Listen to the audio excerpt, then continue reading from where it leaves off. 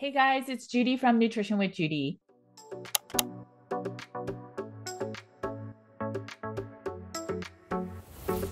Thanks for joining me today. While you're here, please make sure to like and subscribe. If you're listening to this on podcast, please make sure to leave a review as this allows my content to get in front of more people. And thank you for that. My name is Judy Cho and I'm board certified in holistic nutrition. And I have a private practice where we focus on root cause healing. And oftentimes we start with the Carnivore Cares meat only elimination diet. Today, I'm very excited to have my friend Mary Fields back on the channel. She came on about 2 years ago and she was 78. And now she is, I think when this video comes out, she will be turning 80. So this is a celebratory interview. And it's also an interview that many people have requested. So I hope that this interview shares how you can do carnivore as you age, if that even matters, and what carnivore means to Mary and how much she's healed and what else she needed to do in order to get to better health. There's a lot of heartfelt conversations in this interview, and I hope that you can take away a lot of things. If you haven't checked out the first episode, it will be in the show notes. You want to check that out as so many people fell in love with Mary during that time. Let's get right into the interview. Hi, Mary. It's so wonderful to have you join me again today. For the people that are listening and watching, I've interviewed with Mary Fields. I think it's been almost 2 years now, so I will put our initial interview in the show notes, but you definitely want to check it out. It is a conversation that so many people have just really felt connected with you, Mary. And just, I know a lot of people wanted an interview update with you just to see how you're doing. So for the people that have not watched the first episode, if you can just share a little bit about you and, what started you on the carnivore journey. Okay, well, I started on the carnivore journey in, February of 2020, February 2nd, 2020. And it was after a lifetime of many efforts to lose weight, to improve my health. I've done every diet at least once, even the grapefruit diet. Did you ever hear the grapefruit diet? No, I don't think all you so. ate was grapefruit and I think hard-boiled eggs. That was a Okay. long time ago. So yeah, I did everything. And I did see, I had a lot of health issues, really serious. I had systemic candida, I had IBS, I had chronic fatigue syndrome, I had raging eczema, I had clinical depression, a lot of things like that. And a lot of that, some of that cleared up during my efforts. I went vegetarian, then I did vegan, then I went back to being vegetarian, then I went paleo. And but as I got older, I developed uncontrolled hypertension. Mm. So my blood pressure averaged 169 over 100. And then it went up from there. That was my low point all the time.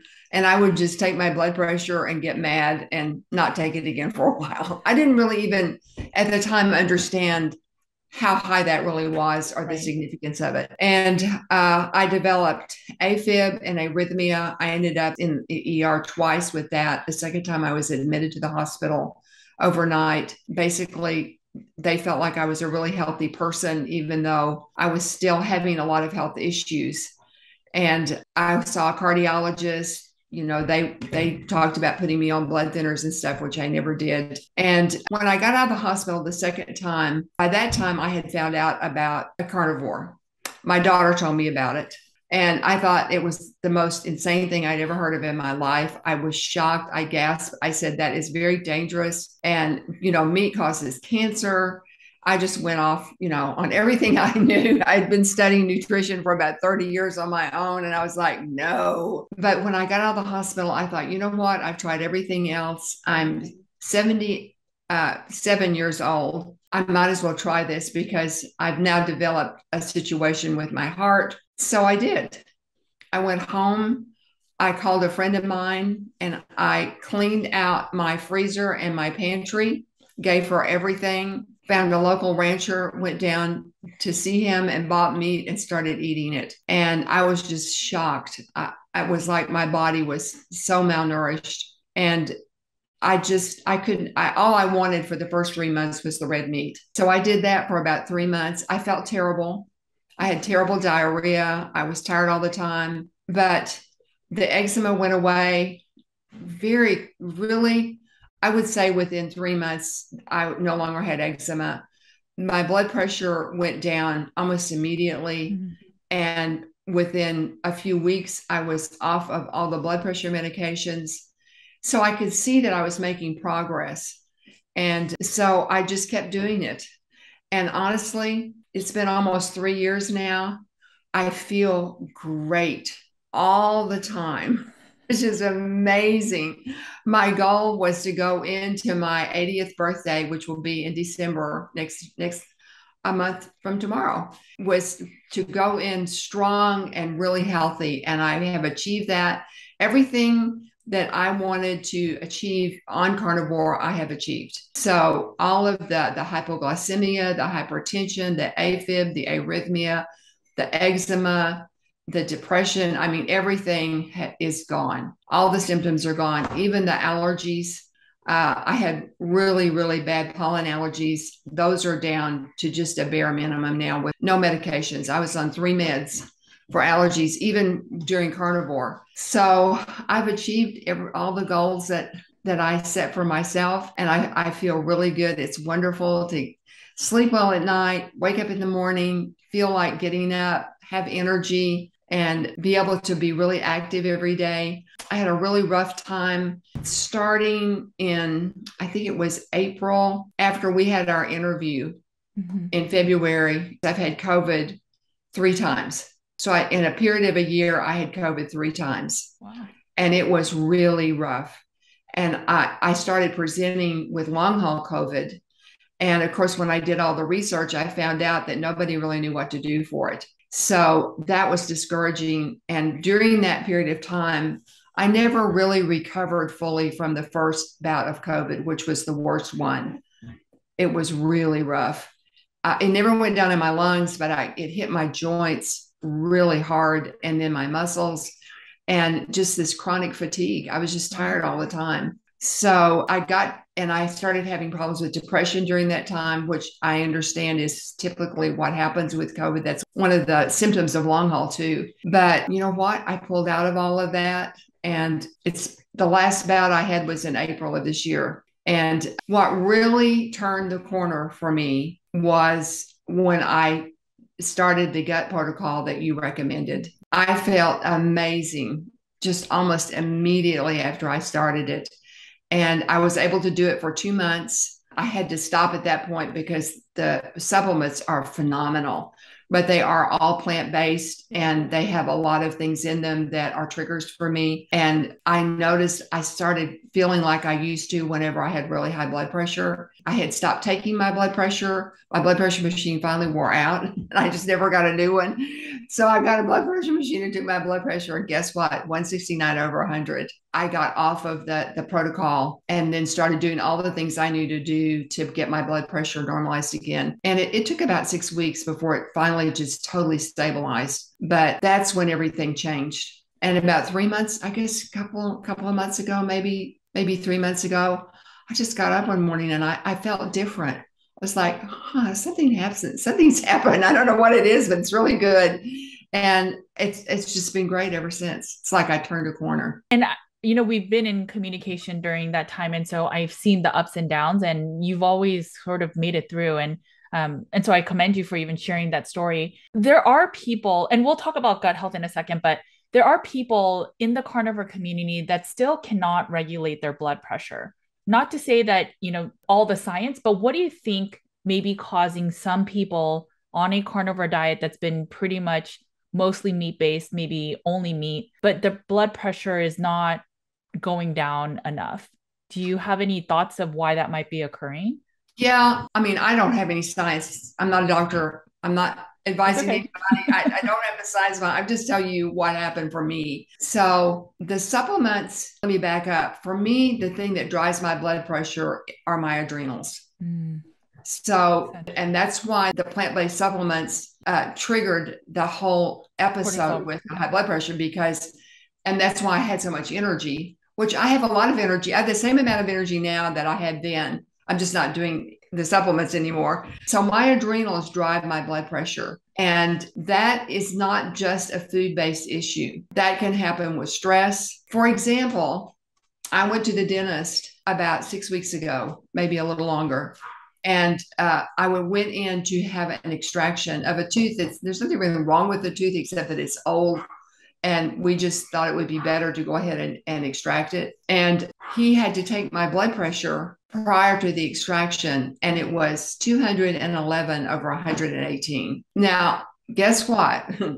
That had nothing to do with my diet. That was sheer hysteria. Because I have white coat syndrome. Same thing happens when I go to the, now it doesn't, it's worse at the dentist than it is at the doctor. So of course we could not do the extraction. And I went home and did all the things that I knew to do. And within a matter of about 2 hours, my blood pressure had stabilized. It was back down to normal. So in a crisis like that, what I do is take L-theanine, Okay. which is a green tea extract. It's a very safe supplement and it will calm you down. And if I take it sometimes at night because it will help me go to sleep. You can't stay asleep on it, but it will help you relax enough to go to sleep.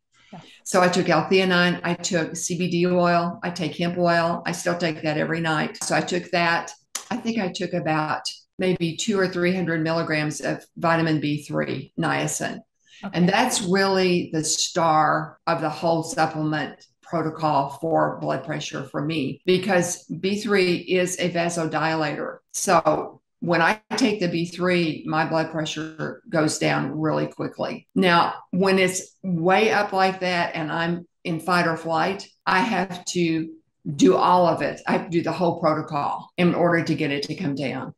So after I got home and took the supplements, I would say within 2 hours, it started dropping. It was like dropped to 150 over 90. And then I was taking my blood pressure about every hour. And within a few hours, my blood pressure was back down to about 120 over 70. But I repeated that protocol in 4-hour intervals. So I took it when I got home. Then 4 hours later, I did it again. And then I did it again at bedtime. And by the next day, I wasn't needing to do any of that other than the B3.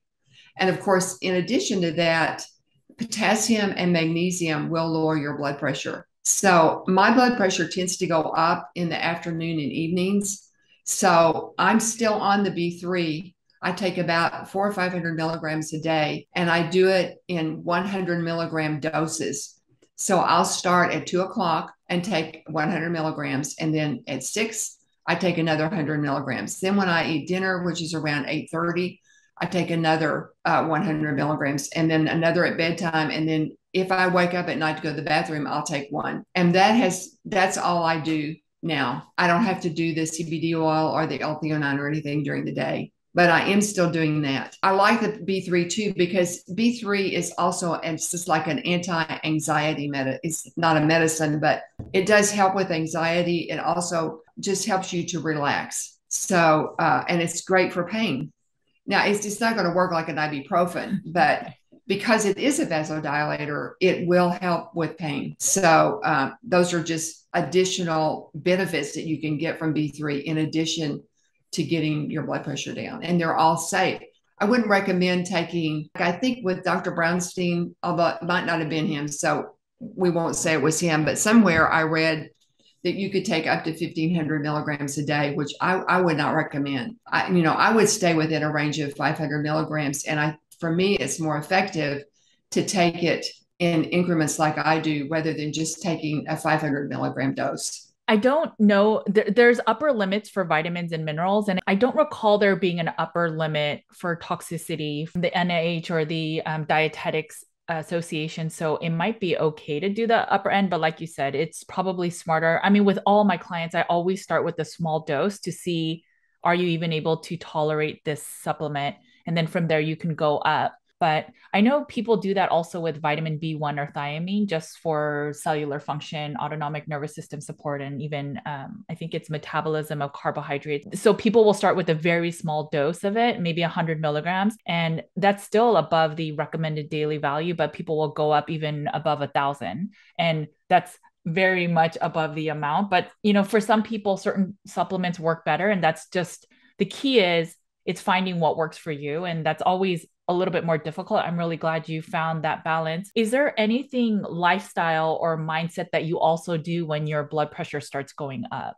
Definitely walking. Okay. So one thing that can throw me off, especially in the winter, is if I'm not out walking every day. I mean, that alone can make a huge difference. Why do you Just think get out that? and go for a walk, and I'm not, it's not about, trying to do power walking or nothing like that. Just get outside and go for a night, a brisk walk if you can. And if not, just go outside and go for a walk. And the other thing is hydration. Yeah. And that's especially true, I think, for those of us who are older. We just have to be careful about staying hydrated. So it's important to make sure you're getting enough water. I don't believe in drinking too much water, but those are all very subjective ways of measuring water. I drink about 60 ounces a day. I kind of monitor my fluids, and I drink about 60 to 70 ounces of water a day. And that seems to work really well for me. It does make a difference. If your blood pressure is up, just drinking a glass of water sometimes can help. Right, right. I had Dr. Richard Johnson on, who's a nephrologist. He's a specialist in kidney function, and then he looks into blood pressure and all the mechanisms that affect blood pressure. So, some of it he says is that we are metabolically unwell, or there might be some insulin resistance, which then causes the kidneys to start not balancing certain hormones, such as vasopressin. And so, oftentimes, it's not that salt is an issue, but it's just the balance of salt with water. So sometimes it's just having to drink more water, as you said. In the nutrition space or the wellness space, there's often this recommendation of half of your body weight in ounces. So if I weigh 100 pounds, I should be drinking 50 ounces. I know that's not entirely true for everyone, especially if you have a lot of weight on you. That's a lot of water. So then I see in the space, especially in the carnivore space, that you should drink to thirst. The problem that I found is that when we drink to thirst, oftentimes, once we're finally thirsty, it's actually a sign of very severe dehydration versus when you're mildly dehydrated. And the problem I see in carnivore is that most people, when we're eating, and I always use the Chinese food, but when we think of like Panda Express or Chinese food that has a lot of MSG and salt and sugar, we notice we're super thirsty and then we end up drinking a lot of water. And so we're constantly hydrated because the trigger of the salt, sweet, fat makes it triggering. When you're eating only meat and you're in a ketogenic state, you're not thirsty that often. And so I notice a lot of people end up not drinking enough, and then we'll do functional tests within our in our clientele, and we notice that most people are under drinking water. I agree with you. I think everyone should be really careful. If you drink, like if I drink this whole cup of water and I downed it, that's a harsh tax on your kidneys and it's not ideal. But I do also think there are a lot of risks with carnivores becoming dehydrated because we are just not drinking enough water. Well, I get really thirsty because I Okay. do a lot of salt. I do the sole water, Okay. and I just love salt. So I use sole water to season. Okay. Oh, And okay. my food is really salty, and I like it like that. So I get thirsty, especially like if I've had a steak. There's something about the steak that makes me really thirsty. Not so much with like chicken or be just a ground meat patty or something like that. But I do get thirsty, Okay. and I got concerned. I thought, gosh, I hope I'm not diabetic or something. But I figured out that it's the salt Mm. because I do a lot of salt. I don't know if people could tolerate as much salt as I eat, but I really like salt. Yeah. It's And the only seasoning I use. So right. Right. I've acquired quite a taste for it.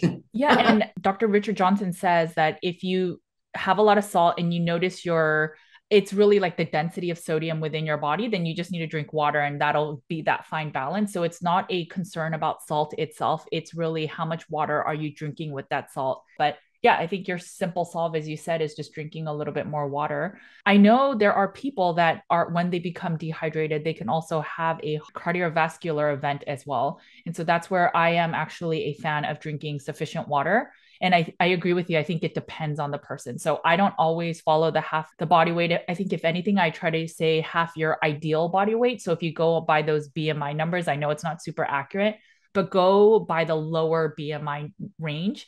And if you use your height for that, and then at least try to drink half of the ounces in water that way, then you're probably in a safe zone of hydration. And that's sort of how I play it for my clients. But moving on. So I wanted to talk a little bit about your gut health. So what do you think triggered, because you didn't need gut supports for the 2-3 years you were a carnivore, and then COVID hit. I know you ran into a little bit of a bump, and then we tried the gut supports and it worked for a while as it needed, and then you got off them, which is the right thing to do. What do you think happened that triggered you to all of a sudden need these gut supports? Well, I think part of it was stress. I mean, I really want to kind of park there for a minute because this is something I'm becoming more and more aware of, is that when I get stressed out, it goes right to my gut. And usually I'll end up having loose stools and a stomach ache. And I used to always associate everything with food, but I'm finding out that's not true. Yeah. So when I started carnivore and right up to the gut protocol, I was taking probiotics and digestive enzymes. And of course, the digestive enzyme I was taking, I stopped taking because I started taking the one that you recommend, which is a phenomenal digestive enzyme. That is awesome. It's really good. But when I got off of protocol, I went back to my digestive enzymes and I started having a lot of diarrhea and stomach cramps. And I thought, I wonder if it's the digestive enzyme. So I quit taking it and it all went away. Really? So Okay. I don't have any digestive problems now. I mean, no, I still take the HCl and I still take ox bile, Okay. but I don't take a digestive enzyme anymore. And I have no bloating, no loose stools, none of that. It's all gone unless I get stressed.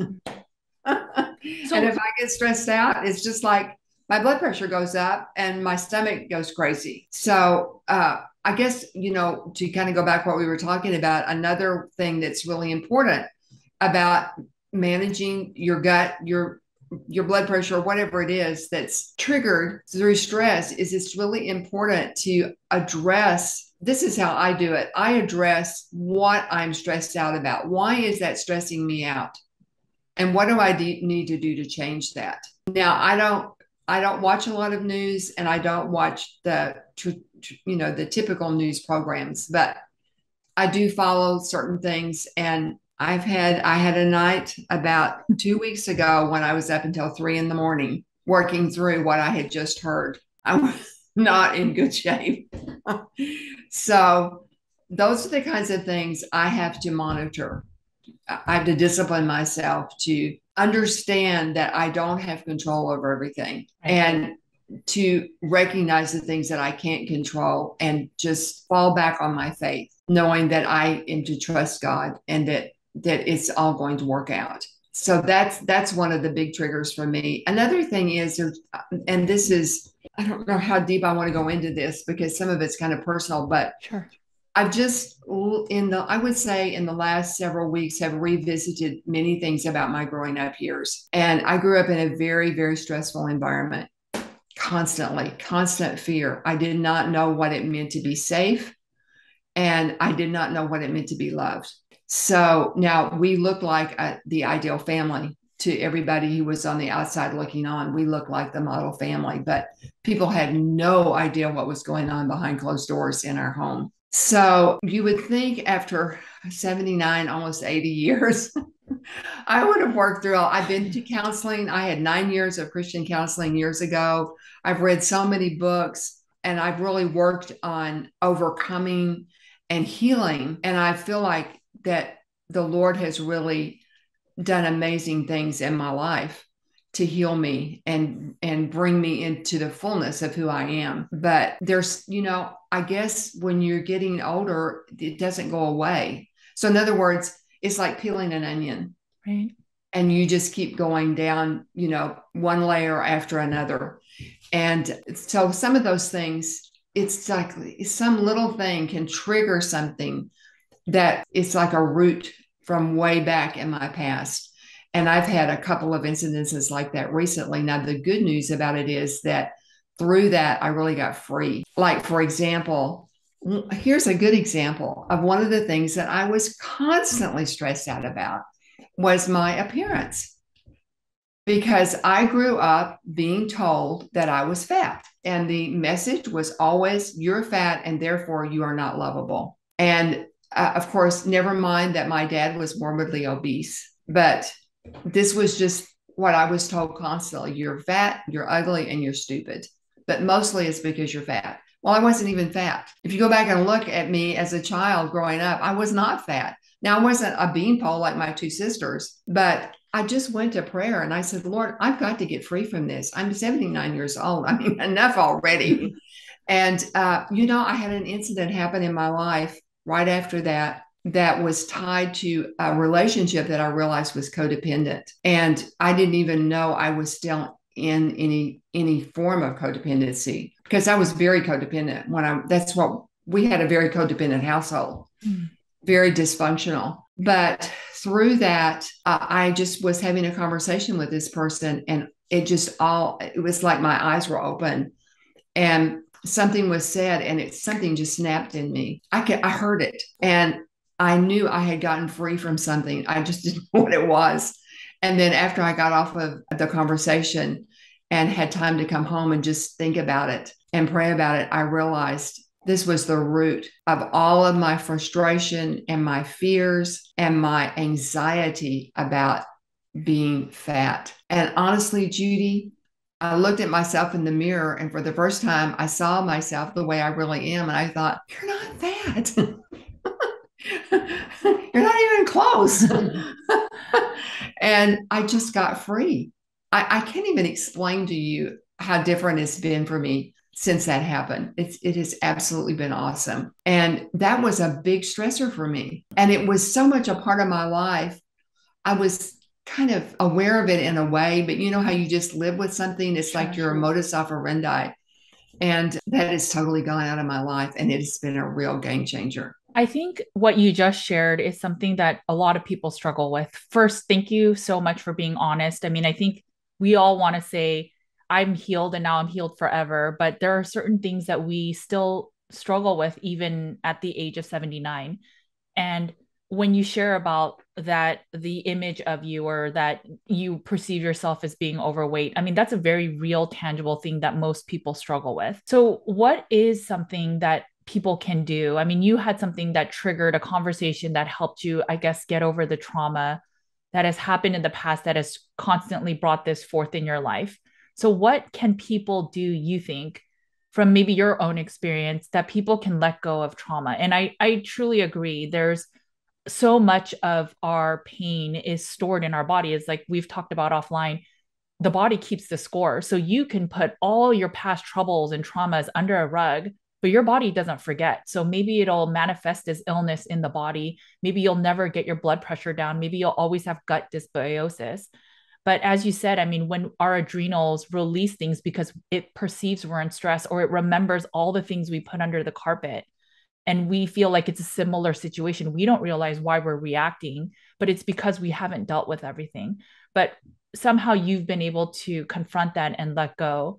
Are there some things that you might recommend to the people watching and listening that can help them even start pursuing the things that are maybe under the carpet, or the trauma that they've experienced that have really altered their life's trajectory? Sure. This has been the most effective for me. And I applied this because, okay, I had the conversation, I heard the snap, I got free, but you have to learn how to live in that freedom, especially when it's been a lifelong pattern, because it's going to try to come back, and it's a familiar place. Sure. Where I had lived all my life. And so this is a technique I use. It's been very effective. It can be done different ways for different people. I'm a Christian. I read the Bible, so I use scriptures. Okay. So I said to the Lord, I need a scripture so that every time I'm tempted to think about my body, okay, so here's the way it would work for me. I would be rehearsing to myself things that I might say that would explain why, I wasn't a size 6 instead of a size 12, which frankly, a size 12 is a great size for me. That's about right for me. I have big bones, I'm tall, etc. But it doesn't matter. That's the right size for me. So, and I would just rehearse this every day and look at myself in the mirror and make a decision. Am I fat or am I skinny? These are things I did regularly. It was like an obsession. Right. So I said to the Lord, what's the scripture I could stand on? so that every time that thought comes, I rehearse the scripture out loud. So for me, it was Romans 12:1.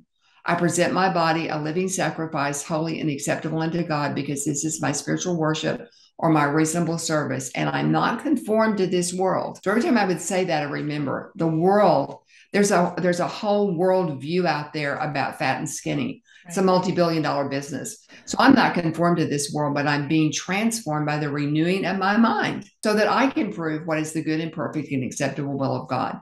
Well, by the time I got through saying all that out loud, I'd totally forgotten whatever I was thinking about with my body. And you just keep, for the viewers, if you're not a Christian, you can find some other way. Even if you are a Christian and you don't want to use scripture, you can write down a positive confession about yourself. And then every time you're tempted to start meditating on that old way of thinking, which drives the whole stress lever, then you just stop and if you're in a place where you can, you just say it out loud to yourself. And at first, you may have to do that many times a day. If you're at work, you can excuse yourself and go into the ladies' room and do it, or the men's room, or find a place. But that has been the most effective thing, because there is a saying that what you think or what you meditate on becomes what you do. And what you do it actually develops your character. And your character is going to determine your destiny. So you have to start with your thought life and change the way you're thinking and the way you're seeing yourself. And through that, it will begin to change your whole trajectory. So your whole direction, you're going to go in a whole nother direction from that. And I have used that for many, many things, and I still do. I'm laying in bed at night and I have a hard time going to sleep. I just start quoting scriptures to myself. I can go to sleep like that. And that's powerful. So if you think about, and I guess it's because I still have younger children, but oftentimes when a child is crying under the age of 3, there's a lot of conversations about just redirecting, right? So instead of saying the reason why you can't have that and it's trying to justify why a child can't have it. I mean, of course, there's moments that they might need that, but ultimately just changing their perspective. So instead of focusing on the toy or whatever they can't have, look at something else, and immediately the child will forget. And I think that tool is similar to what you're bringing up. It's redirecting our thoughts. So our comfort patterns, our neural pathways may be used to thinking, when I see myself in the mirror, I automatically think that I'm not a size 0, a size 6, and then I'm going to think automatically that I'm fat. And having these constant pathways just lit up, it's our natural thoughts to have without even being aware that they're happening. But every time we then become aware of these thoughts, and then as soon as we have them and we know that they're not ideal for us, then if we say no, instead of having that thought that I'm fat, then I'm going to redirect my thoughts into some other way. And that proves to be so effective, as you said, because it'll change what is our natural inclination and our mode of operandi, as you said, of how we'll function when we see things, when we view things of the world. And eventually it's hard to change, but it's absolutely possible. And it reminds me of this book. So there's a book called, I think it's The Complaint Free World. And what they talk about is you wear a wristband in one arm or one hand, and it could be about anything. It could be about complaining. It could be about negative thinking. It could be about anytime you bring up a negative thought about your appearance, whatever thing you're working on. And every time you have this negative thought, you switch it. And I did it for just a week. And I'm like, I'm going to have a day of no complaining. And it is so difficult, but it makes you aware and very hyper aware that you think that. And then how can that not then impact your world and the way you're viewing the world? If all I do is, oh, it's cold. Oh, I'm tired. Oh, I need this. And all I'm saying is complaining. Well, imagine the world I'm creating around me. It's just filled with negatives instead of seeing the beauty that is right around me. And so once I started doing that, I noticed, one, I have to force myself to stop complaining. It naturally will start making you think of other things that you used to fill with complaints. Yes. Our words are so powerful. I mean, I think it's important for people to develop their spiritual life. Oh, I agree. I really do. And, I mean, for people who are not Christians, there are other ways that you can do that, but it's really important. That's a very important attribute. It's an important part of our life. We can't ignore the whole spiritual side of our life. So, and it really ties into dealing with stress. The Nutrition with Judy brand is working on a mind, body, spirit support. And when you look into the limbic system, that's where it's a part of our brain that controls our emotions, our memories, but it also controls the fight or flight. And in that area, if you keep using the lever that causes you to be stressful, eventually you'll always be in this stress state, this fight or flight state. And the thing about the fight or flight state is it pulls all your blood from your gut, from your limbs to just focus on running away from the animal. And so your immune system then drops because the body's thinking, I need to prioritize you to have the most energy to run from your predator instead of then being able to digest well. Because the opposite of then is digestion and improving gut health, and also for healing and immune function. And then it also takes away from the ability to feel connected, right? Because when you're in a fight or flight state, the last thing you want is to feel connection and community. Instead, you want to feel isolated, and you start feeling depressed. And over time, if you'll eventually get so isolated and depressed, and it just becomes this, continuous downhill effect. Whereas if you have a spiritual being of just life is more than just about me, there's hope in ways that even science can't explain that I can heal from, and believing that there's things bigger than us and greater than us. I think it gives people hope, and that belief and hope then can affect your actions, as we've just talked about. Absolutely. Hope is very important. The Bible says that hope will not disappoint us, that tribulation produces perseverance, perseverance produces character, and character produces hope, which will not disappoint us because the Holy Spirit has been shed abroad in our hearts. So hope is very important, especially right now in the times that we are living in. We have to keep our hope alive. Yes. Because it's legitimate. It's not, hoping is different from wishing. Hoping is like, it's an expected positive end. So you know where you are, but you realize that this is going to end up on a positive note. And yes, that is very important for us to have a good attitude and for us to learn to love ourselves. And especially as women, because we are under so much pressure from our culture to look a certain way. And we have been led to believe that if we don't fit that criteria of looking that way, if we're not skinny enough, if our makeup isn't right, if we don't have the latest fashion, whatever it is, that somehow we're not going to be acceptable and we're not going to be lovable.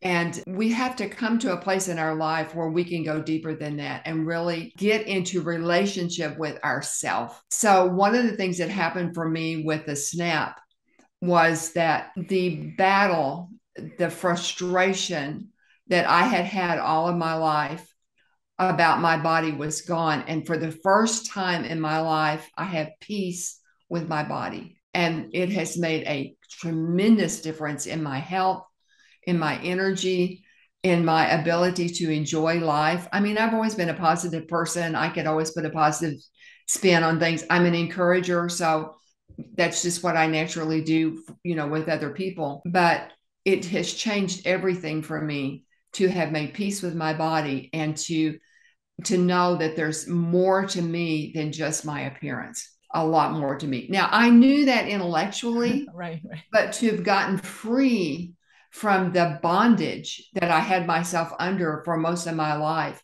has taken that to a whole nother level. That is truly wonderful. Yeah, they say that we should all treat ourselves and think of ourselves the way that we treat our best friends. And oftentimes we are our own worst critic. And I mean, I think it's when I was struggling with my eating disorder, I would never go out unless I felt that I looked my best or I felt my best. And otherwise, then I would use my eating disorder behaviors to justify why I can't go out because now I'm tired, now I'm exhausted. And when I went through a whole exercise with my therapist, they asked me, why are you so afraid of going out, even if you don't feel your best? And there was a slew of questions that she would ask and say, okay, pretend that was true. Pretend that your fear of going out, and let's say you were not thin enough, then someone would make a comment of that you were fat. And then what is the fear behind that? And so she would ask why, if everything was true. And ultimately it came down to, because then I wouldn't feel accepted, then I wouldn't be loved. And it took a long time for me to really process that, to then understand, I know ultimately that my worth is not measured by my outer appearance, even though a lot of times all the external things are saying that it is. but I know that I have to remind myself, and I have to do that redirection of when I would my best friend judge me because I gained a pound or two, or I don't look my best today? Would my best friend judge me and then not want to see me today? And normally the answer is no. And so that's what I have to rationalize in my mind to then be free from that as well. So I totally understand that. But I think for people that are listening and watching, it's the question of, why are you so afraid if you were a little bit heavier, or if you're not at a weight? What is it? Is it because then you don't feel worthy? Like, what is the root cause of your belief in that? And I think it's such an important exercise to do. It is. It is. And I know a lot of people get into carnivore to lose weight, which I Yeah. did. I mean, I started watching your YouTube channel before I ever started carnivore. And it wasn't long after I had been doing it that I started realizing this really is not about weight loss. Right. This is about my health. And when my health has maximized, I will be at the right weight. It might not be the weight, and it definitely is not. I mean, I weighed about maybe 6 weeks or so ago, and I had gained 14 pounds. The only reason I weighed is because I noticed my clothes, the 12s were getting tight. Mm-hmm. I thought maybe I should just check my weight. And I gained 14 pounds, even though my size hadn't changed that much. Mm-hmm. Fortunately, I did not get hysterical, but I thought, maybe I should just see how many calories I'm eating. Maybe that has something to do with it. So, sure enough, I was eating about 2,700 calories a day. And most of it was because of all the added fat, because the only thing I love more than meat is fat. I love it. Yeah, same with me. So I just I just did a really simple thing. I figured out how many calories were in my servings, and I just started reducing my servings enough to get my calorie down to about 2,000. Mm-hmm. That's about right, I think, for me. I know it is because I feel really good at it. And I haven't weighed again, but the size 12s are fitting really nicely now. Mm-hmm. And I did take my measurements because I sew. I've started sewing again. I used to be a dressmaker and a tailor back in the day, and I started sewing again. I had to take my measurements. So I took my measurements again today, and my waist was an inch smaller and my hips were 2 inches smaller. So I'm getting smaller, but so what? That's kind of like, as long as I'm not uncomfortable. But anyway, that's the other thing I wanted to say about the weight and the self-image and everything. This has been my experience with carnivore, is that I cannot go by how much I weigh, because I've gone from a size 16 to a size 12, and my net weight loss has been about 9 pounds. So I've gone down 4 sizes with very little weight loss. And at 80 years old, I have muscles. For the first time in my life, I have muscles in my arms, and I have a lot of muscle in my legs and in my butt because I walk, and I learned to squeeze my butt when I walk because it keeps me from overusing my knees and my other joints. So I've got buns of steel. I really do at 80. And I have a muscle in my arm, which is amazing because normally by this time you've lost your muscle. Right. Right. Everything's just sagging. And even my sisters, we had a sister retreat, and they were, my younger sister said, your arms are not all floppy, and you have muscle. And I said, yeah, it's the meat. So the scales, you can't really go by the scales. And Right. if I was going to give somebody unsolicited advice, which I'm going to take the opportunity to do, that is get rid of the scales. Right. Just get rid of them, because they're not going to tell you they may not. I know a lot of people have lost weight and all of that, but the scales may not tell you it certainly hasn't for me. I thought I would be back where I was when I was this size. I weighed almost 20 pounds less than I do now. Okay. When I was the same size I am now. Right. And muscle weighs a lot more than fat and other things. And I got to the point that I wanted size 0 and being the thinnest, wearing the smallest size at a store. And I was the most unhappiest person. I hit all the superficial marks that I wanted to hit in my job, in finances, and all these other things. And I remember thinking, I am the most depressed.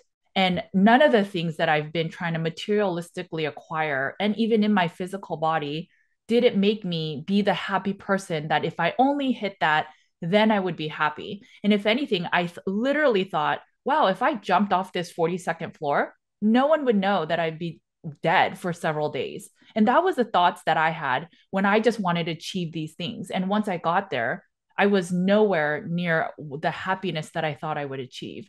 And that's the thing. I think we try to achieve these elusive things. If only I'm thinner, if only I'm perfect with carnivore, if only I do this, or if only I get this job, if only I move here, then my life will be better. And then so we always wait every single day. And then that's how weeks and months and years pass. And we're still not happier because we don't think we've hit that perfection level. But that's not it. It's the day to day of what we do consistently. And just like you, I actually gained weight on carnivore, but I also have a lot more muscle mass. So there are parts of my body that did not exist prior to carnivore. And now I have a better body in some instances, but I'm heavier weight wise. And so I never get on there. And truthfully, it does trigger me. So I never weigh myself. And I just kind of go by how my clothes fit. But day to day, I just eat the meats that help me thrive.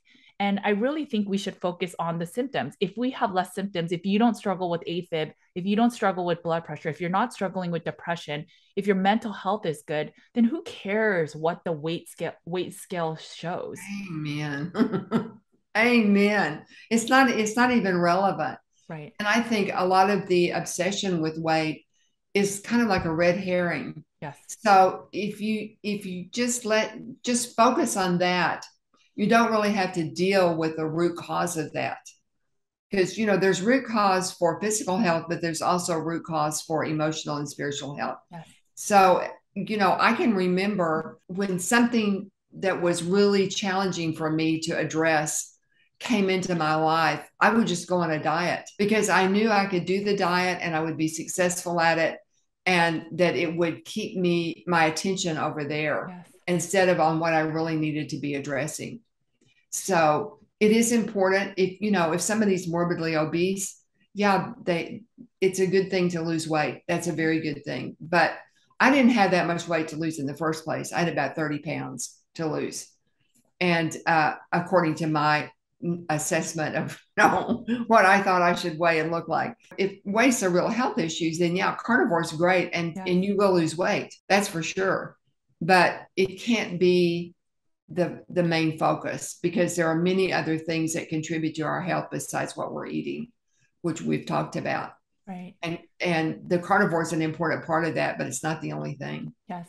I'm sure people are going to wonder when you're talking about muscle mass and how you have your buns of steel, how much, you don't have to define exactly how much you eat because I don't think everyone just following your pattern of eating will have the same outcomes. But typically, do you eat 2 meals a day, 3 meals a day? Do you eat a variety of meats? If you can share a little bit about what your eating day looks like. Yeah, I have a routine. I eat 3 times a day. That works for me. I'd love to be able to eat twice a day just because it's a lot of cooking and cleaning up the kitchen. Oh, and I don't tend to cook a lot of things ahead of time. So, I cook every day and I clean the kitchen every day. But I usually eat breakfast around 10. Okay. And I make my little meat medley that I've always made that has the ground beef and the lamb and the pork. Lately, I've kind of been off of the pork. I don't know. The ground pork just doesn't have a lot of flavor. I make broth. I save all my bones from all my meats because everything I buy from a local rancher and everything I buy is bone in. You have more flavor when you have the bone. And then I save the bones and I make broth and I use a little bit of the broth and I add the meat to it that's already been cooked. Put the sole water in there. And oh my, it is really delicious. And that's what I have for breakfast every day. And then at lunch, I may have chicken. I may have, like today, I had pork chops. I may have occasionally I'll have a steak. I love roast. And I just get the lesser expensive cuts, like the chuck roast, an arm roast. So I'll cook a roast beef and it'll last me maybe a day or two. Okay. And then at night, I generally have eggs and bacon. I don't always have bacon, but I do have eggs. Sometimes I love pork rinds. I don't eat a lot at one time. I like the Epic brand because they're lighter. They don't have any, I don't like other seasonings. Right. So they just have the salt. They've been baked. And occasionally I'll maybe have some pork rinds with my scrambled eggs, or sometimes they're soft boiled, sometimes they're fried. I do them different ways. That's what I eat. Do you notice? Because I know you mentioned that you ate beef or mostly ruminants in the very beginning, just the 3 months. Did you notice a difference in your overall health with eating a variety like you do versus just eating like beef or lamb? I've always eat well, the first 3 months I only ate red meat because that's all I wanted. Nothing else tasted good. Okay. But after that, I've always had a variety. Okay. I don't do real well on chicken. I like chicken, but it's really hard to find pastured chicken that's locally raised. Yes. And so a lot of times I have to go to Whole Foods and get chicken. Their chickens have been fed corn and soy. I mean, Okay. they're the organic, air chilled, whatever. But if I eat, especially with the white meat, if I eat a lot of white meat, I start having a mild allergic reaction Okay. to it. I might, my eyes might get red and I sneeze a little bit and stuff like that. So I eat chicken about once a week, sometimes a little more often. Lately, I've really liked white meat. I've never liked white meat before, but I have lately. Of course, I cook everything in a cast iron skillet, and I never clean the skillet because you get all that good flavor. And I kind of fry it, in bacon grease and butter, and it's really good. I think variety is really important, but it's not necessary. Sure. I watch people on YouTube that are just ruminant meat and salt and water, and they're doing great and they like it. I just think it depends on what you like and what you're hungry for. And I like a variety. I love pork chops. I love bacon. I love lamb. I don't buy a lot of lamb because it's very expensive. Mhm. I tend to eat the lesser expensive meat just for budgetary reasons. Sure. As a nutritional therapist, it's hard for me to just say ruminant meats long term is ideal just from the different nutrient profiles of certain meats. I do think what you're doing is perfect. It's just when you feel like having white meat, you eat the white meat. When you want eggs cooked a certain way, we have to ultimately listen to our bodies. But when we first transition, maybe we need to eat just ruminant meat or red meats or certain meats that will help us to reduce autoimmune or inflammation or any of the other things that people come to this way of eating. But long term, if people were to just eat beef, there are certain nutrients that are not in an abundance. And so for those reasons, and then just also seeing functional tests with nutrient profiles, I do see certain markers that are low or certain markers that are overly high. But generally, I think if people were to just get in tune with their body and start trusting their body more of what do I feel like eating today and then just kind of go with that, and if that means it's red meat for months and months and months, maybe that is what you need, and that should be okay. I think it's just when people, so a lot of things I hear from my community or my clientele is I think I'm not healing on carnivore because I'm not eating just beef, salt, and water. So that's why, because occasionally I'll have a little bit of sweetener, or maybe it's because I'm eating some PUFAs from porks and chicken, or maybe because I'm eating fish.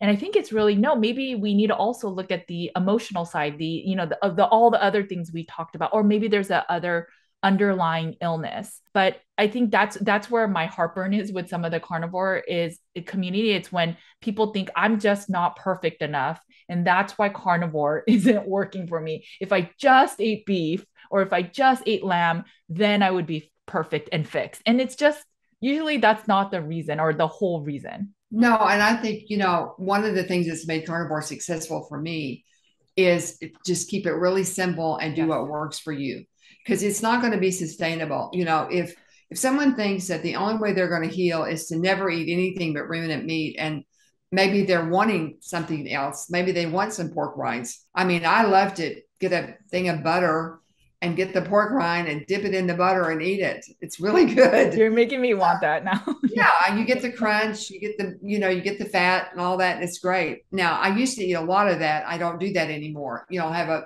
a few and then quit, and it's fine. I don't feel deprived. Okay. But it's really important, I think, to do what works for a person, because that's going to make it sustainable. And like, even though the chicken doesn't always totally agree with me, or the eggs that I'm eating now, because I normally get pastured eggs from local farmers. But right now, the hens are not laying. It's Right. cold Yes. and they're molting and they're not laying. So I have to get my eggs at Whole Foods. And again, they've been fed with grains, which don't agree with me. So, yeah, I have a little bit of a reaction, but I'm not sick or anything. I'm not miserable. I'm not up at night with eczema or something like that. So, I think it's important to do what works Right. for each person and just go back to what we were talking about earlier, which our health is the nutritional aspect of our health is totally essential, but it's not the only thing that contributes to us to our health, that there are other areas that we have to address. Absolutely. You started carnivore in your 70s. Do you think that you can achieve optimal health in your 70s or 80s? Like, what does that look like? Well, I think I'm getting really close. So I would say yes. Absolutely. Now, in fact, I contacted several women that I've gotten to know through my last interview that I've kept in touch with. And they're older. They're not as old as I am, but one lady is in her early 70s. Okay. Just to ask them, if are you still on carnivore and how's it working for you and all of that. And they're all still doing carnivore, and their healing journeys are different from mine. So I didn't get results really quickly. It took time. I got some immediate results that were important enough to keep me on track. And really, there was nowhere else for me to go anyway. Carnivore was the end of the road. Sure. So I don't know what else I would have done. Maybe just never eat again, get an IV. I don't know. but uh, but I think everybody's health journey could be different. And I actually believed for a while, and again, I have no scientific evidence for this. I'm just going on my personal experience and the women that I've stayed in touch with that are older and on carnivore. But in the beginning, I thought, well, it is different when you're older. It just takes longer to heal. Well, Right. now I've talked to these women who are older and they healed faster than I did. One of them is she's still more in her healing journey, but she's come a long way. Okay. And I think she's been carnivore about as long as I have. But so I guess what I'm trying to say is that I don't really think age has a lot to do with it. I think for me, because I had a long history of a lot of health issues and had been on a lot of different diets and done a lot of things to my body, it's just taken longer for me to heal. And I had all of the emotional healing that I needed to do as well that was related to my body. So for me, I'll be 3 years in February, and it's only been in the last couple of months that I've really felt like that I've achieved what I set out to achieve by making this lifestyle change. But that is not true for everybody who's older. So what do you think about aging and just healing in general? So you believe that most people, if they tried this way of eating, can heal so much? I do. Okay. I think I was 77 when I started. I'm going to be 80 in December. So, and I feel like I'm in remarkably good health for someone my age, or even someone who's not my age. There are people half my age that aren't as healthy as I am. So, Love it. I'm healthy and I love it. So, yeah, I think whatever age you are, our bodies are amazing. They really are. They're just an amazing piece of equipment. And I think if you start giving your body what it needs and you're consistent about it, that you are going to see results. One thing I would add to you, just because I know you, is other than carnivore, which obviously made a huge impact in your overall health. But as I know you as a person, just knowing a little bit about your hard journey, but also having this positive mindset, just the communications you and I have, you are a beacon of hope. Even to me, you're a beacon of light. And I think that makes such a difference in your healing. So you don't think of it as, oh my gosh, I'm turning 80, I'm getting older, but this, oh my gosh, I'm turning 80 and I have so much health and I am so excited that I've achieved my goals. It's, you can tell just from the words you choose about your health and your journey that it's part of the reason why you've healed so much. And I just want to let you know that because I see it whenever you email me, whenever we have our conversations, you are this ray of light. And you've had your bumps where you needed to get on that gut protocol for just a bit, but there's still positivity in it all. And I just want people to understand that it wasn't just carnivore. I mean, carnivore does a lot. It moves the needle vastly, but there also needs to be the mindset of I can heal. I can heal even if I'm 70, even if I'm 80, even if I'm 90, or even if I'm 20s and I now have chronic illness. It's just the mindset is so important in healing, and you have it and you've always had it. I think that's a reason why people loved you so much in our last interview, is because you bring this ray of hope and light for people. Yay. That's what I want. And I just want to say this also because, boy, I would like to put like 10 exclamation marks after this, that if you are in good health, your latter years are your best years. They really are. These are the best years of my life. I don't ever remember enjoying life like I do right now. Mm. And I love being 80. I'm going to finish really strong. I don't know how much longer I'm going to be here, but while I'm here, it's going to be good. And that is possible for everybody. Right. Oftentimes, especially in our culture, we have an attitude about older people. They're just kind of minimalized. Yes. And if you're in good health and you're going to be 80 like I am, I've lived 80 years. I've seen a lot. I've lived through several wars, all kinds of cultural changes, some really traumatic. The first half of my life was very traumatic. And yet, here I am at 80 and life is really good. And so I hope there will be older people who will watch this and can really grasp this, that it is possible for these to be the best years of our life. I'm retired. It took me a while to adjust to that because I had always been a really hardworking person. Right. And I had to learn how to throttle back, slow down. If you wake up in the morning and you're not ready to get up, Mary, it's okay to go back to sleep and not being pushing myself all the time. But I've lived long enough now to learn some things. And one of them is how to enjoy life and to have a positive attitude about being older. And there's a whole scientific data about that. I read a book, I think it was called Cracking the Age Code, something like that. I wish I could remember the name of it, but she talked a lot, and she did all the data collection and all the scientific end of it. And one of the things she really stressed is how important it is for our attitude to change about being older. That getting older doesn't mean that you can just automatically expect to have health issues and for your mind to slow down and etc. And she talked about the importance of social interaction and connection with people, connection with life. So kind of what I brought out of that as well, we retire from the workforce, but we don't retire from life. In many ways, life is you're beginning a whole nother phase of your life that can be very exciting. And it goes back to our attitude, how we're processing this mentally. Because when you get older, you really have to come to terms with the fact that you're going to die. If people are listening and they're older and they haven't addressed that, that would be a really important thing to address.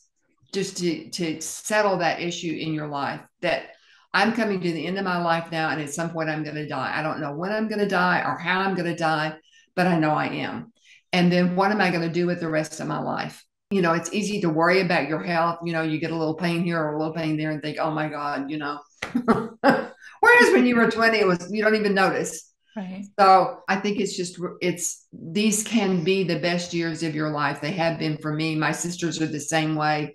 We've talked about that over and over. We've all been through so much healing, physically and mentally and emotionally and spiritually. And we really are getting to be sisters like we didn't get to be when we were growing up, and really enjoying each other and supporting one another and loving being older. And I just hope that if people don't get anything else out of this, that they can understand that getting older is not a bad thing.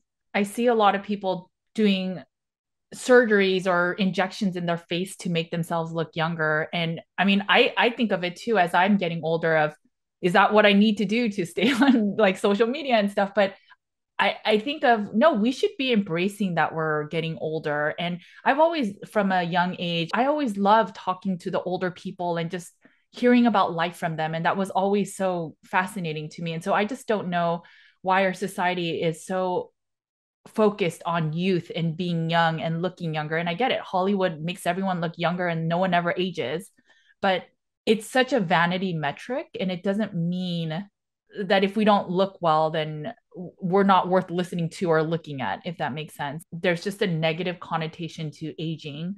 You're right. And that's one of the things that was talked about a lot in the book that I read about how our culture is different in that way. Like cultures, older people are really exalted. I mean, you're Yes.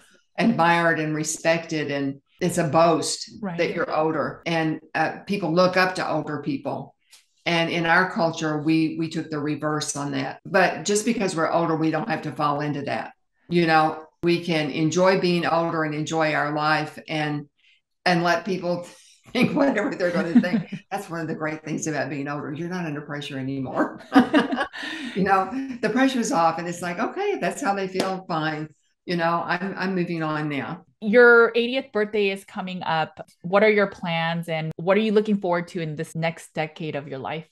My daughter and son-in-law are taking me to Anna Maria Island in Florida for 2 weeks. I love the beach. Oh, amazing. So we and my granddaughter's coming because she's going to be 40. So she has her 40th birthday on November 27th, and I have my 80th on December 16th. Oh, wow. So we're going to celebrate 40 and 80. My daughter will be 60 in a year and a half. So we're getting close to the 40, 60, 80. So we felt this was cause for a great celebration. Of No, course, we it's like to good. celebrate anyway. But so we're going to go to Florida. We've rented a 3-story house on Anna Maria Island. It has a rooftop deck, so we can go up there at night and watch the sun go down, and we'll be able to be on the beach. We're about 100 yards from the beach. It's going to be Wow. really fun. So that's how we're going to celebrate. Do you plan on bringing your own meat? Are you, Oh, yeah. okay. Well, I'm not going to bring them. I'm going to stick a couple of steaks in my suitcase. Oh, gosh. Are you really going to freeze them and then take them, or are Oh, you? yeah. Oh, okay. I Oh, wasn't yeah. I'll sure. just take them out of the freezer and put them in my suitcase. It make totally Yeah. makes sense. And then I'll have them to cook when I get there because we like to do Airbnb so we can do all of our own cooking Okay. because we're all pretty health conscious. They're not as much as like I am. They're not radical like I am, but they eat healthy. So yeah, I'll just take a couple of steaks with me, and then we'll go shop. Okay. We're not that far from Sarasota, so we're probably going to Whole Foods to shop Okay. and get our meat. Yeah. So oh yeah, I'm wherever I go, the meat goes with me. No, and we do the same. So whenever we travel and go on vacation, we typically get a rented place and we no longer do hotels because my parents are meat based. I am, my kids are, and my husband eats a heavy meat diet, but also adds carbs. So it gets very expensive if we were to just eat out all the time. It way too expensive. I Or don't even and like to eat out. I don't. I mean, I don't. I haven't eaten at a restaurant yet where I got anything near as good as what I can cook at home. I hear a lot of carnivores say that. Yeah. So, is there any other tips and recommendations, things that you do on a daily basis that has really helped your healing journey? Anything you want to leave the community with as we close? I think we've pretty much covered it. The only thing we didn't talk about a lot was exercise. Oh, And I right. think that really is important, and especially when you're older. And I'm not talking about some rigorous discipline where you have to go to the gym 3 days a week or something like that. But I've learned how to do like modified push ups, Okay. modified squats where I can hold on to something. And I just do those at the park. So I go to the park a lot to walk, or I come over here where my daughter is because we like to go walk the dogs, and we're in East Tennessee, so it's very hilly. You can get a good workout with. I don't walk more than a mile or so. Mm. I'd like to increase that a little bit, but I'm not pressuring myself. But just doing a few things that are not too strenuous, especially when you're older. Because one thing I learned is when I started overdoing, then I would get an injury and I'd have to recover from that and then start all over. So it's better to just start really slow and work up. But I think it's really important to get exercise every day of some kind. And it doesn't, even if you just go walk around the block a few times. Yeah, I've even walked in the house some. If there's days of really bad weather here, I'll just walk in the house. Sure. But I think that's an important component too. I know people can lose weight and get muscles without exercising, but I feel like it's important to pump your lymphatic system Yes. and to keep moving, Yeah. especially when you're older.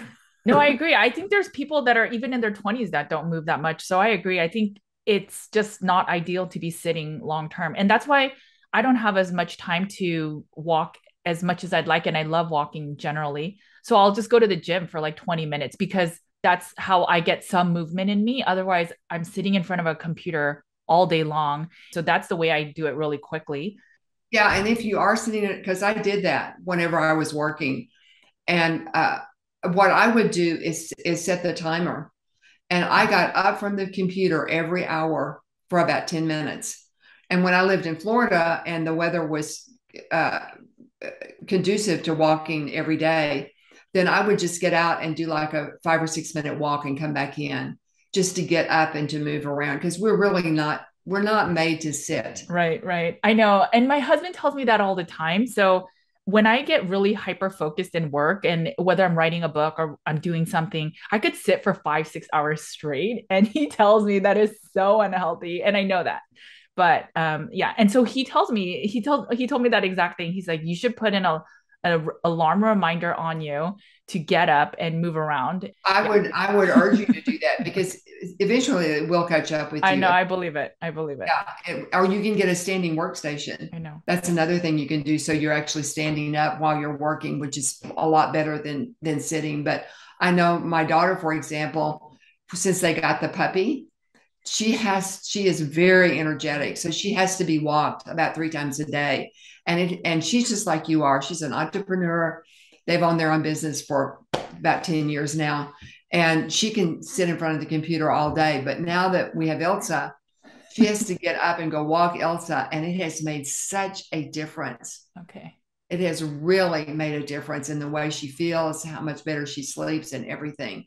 So, my I'll, advice to you is, Judy, set your alarm and I will. And I'll do have to every let you hour, know. do every hour and a half, but just take yourself away, You know. walk around the house, go outside, do some, fold the clothes, do something totally different that has you on your feet moving around. No, that's good. Thank you. I will Yeah. definitely do that and I'll keep you posted because I definitely yeah, I can sit for a very long time and it's my work tenacity, but it's not a good thing too. So I totally get it. I thoroughly enjoyed this conversation as last time and I always enjoy speaking with you. But where can people find you? I know you're not really on social media, but if you are at all or if someone wants to contact you, is there a place? Yeah, I'm going to give you my Hotmail address. Okay. So if somebody wants to contact me, they can contact me through Hotmail. Okay. So my Hotmail address is Mary F, as in Frank, Mary F 316 at hotmail.com. Okay. And I'll try to find that book you talked about, Cracking the Age Code. I want to read that as well. So I'll put that in the show notes as well. So I'll include all of that, your email. And thank you so much and have a wonderful 80th birthday. That's a amazing milestone. Thank you. And it has been so much fun. I wish I could see you in person. We will. We'll definitely do it. We'll have to figure out a Do way. that. Yes. And it's such an honor to be on your YouTube channel. And thank you for the opportunity to share my story. I really appreciate it. Oh, thank you. Thank you for sharing honestly and earnestly so much of your life and how it's not, there's ebbs and flows of life. And I just appreciate your candor and, you have a infectious laugh. So I love having you on. So thank you. Thank you. Okay. Thanks, Judy. Okay, guys, I hope that you enjoyed this interview with Mary. It is a beautiful thing to start aging and get older and be wiser and all the benefits that come with being in this world for so many years. One thing is how to navigate things like the pandemic and what you've experienced in all the decades you've lived before. I really appreciate Mary because she's so honest and so candid with things that she still struggles with, even at the near age of 80. But it shows you that we are always a work in progress and that healing can come even at the age of 80. We are always malleable and we're always able to do better. And we should always have hope in our lives.